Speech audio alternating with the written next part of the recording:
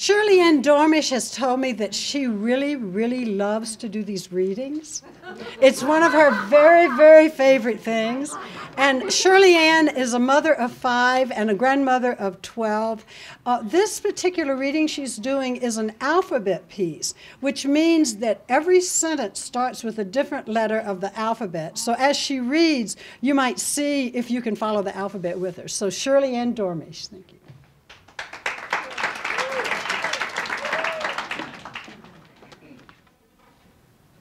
Sisters, A to Z.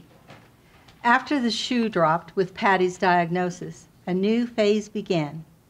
Battles were constant. Crying was common. Distress was prevalent. Each day flowed into the next with no answer. Fog permeated our thinking.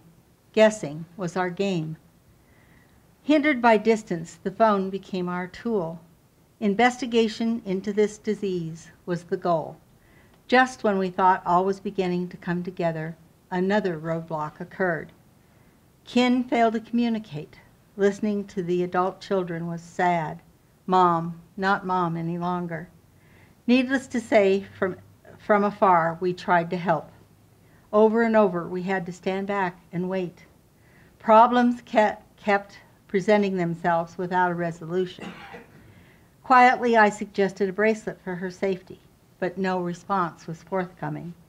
Results of the test confirmed our thoughts. Sadly, we conversed about what the doctor said. Thoughts and memories flooded through our minds of wonderful and great times together. "Uncle, Uncle," we shouted, "don't take our sister."